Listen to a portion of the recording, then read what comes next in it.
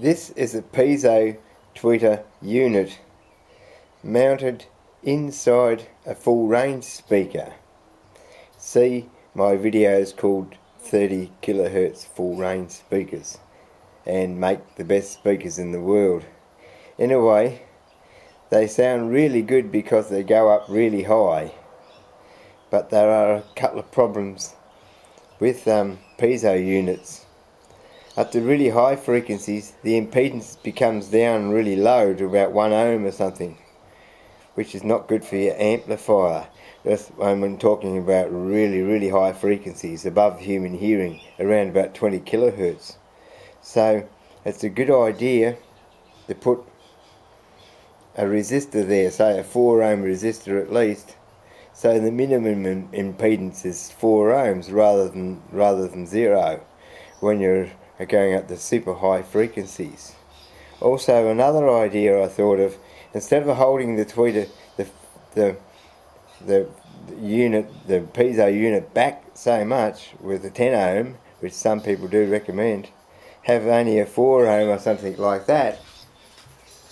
And this is what the Piezo unit looks like when it's not mounted. There's some more there. I have some old ghetto blasters and I pull them out. There's beepers there. The beepers cost $3 each, and they've got Piezo units inside them too, which I can use.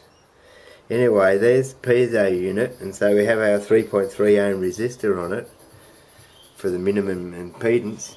But also, I thought an idea of putting a little choke on it, because at the really high frequencies, it really go up really high. They don't really roll off. They peak off, so to speak, instead of rolling off.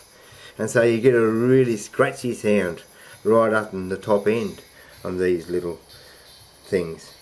But with the choke, it makes it roll off just enough to make it so it sounds smooth. And rolling off means that the treble becomes less intense as it goes up higher, which is the opposite to what these things do. And so it cancels out to a nice even sound, and it sounds so nice, and it sounds like it's a tube amp rather than a staticky sound, which is what they seem to have. And that makes all the difference. And so you do that, have that and that in series with the Piezo tweeter.